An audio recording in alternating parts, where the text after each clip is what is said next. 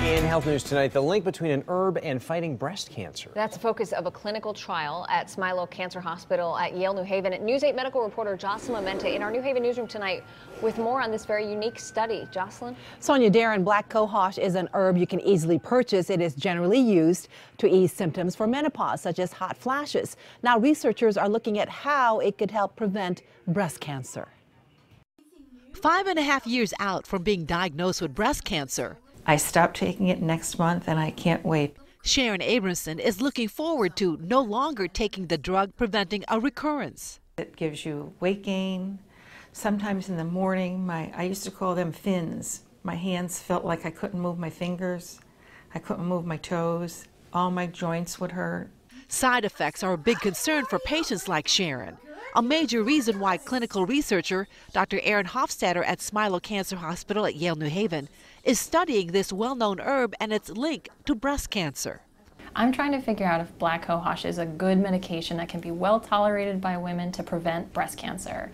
Black cohosh is a member of the buttercup family and used to relieve menopause symptoms.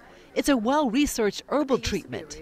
Not only does it look like it prevents breast cancer from growing in the cells in a lab, but it also looks like it prevents cancer in animal models. And then there's also observational studies to show that in people, it looks like it reduces breast cancer recurrence and potentially could prevent breast cancer from happening at all. Karen Stavros is the research coordinator.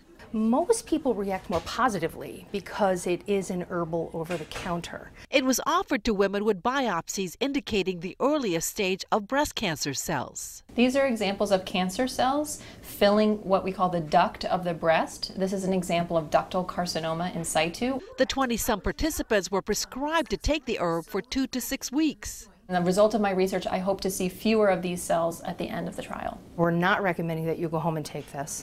We're doing this as part of a clinical trial to answer a question that we don't know the answer to yet. The clinical trial is wrapping up. Dr. Hofstadter hopes to release the results next year and hopes to expand the trial to healthy women at an increased risk for breast cancer. News 8 is committed to its year-long Pink Power campaign aimed at raising breast cancer awareness. For more information, just log onto our website, WTNH.com. Sonia?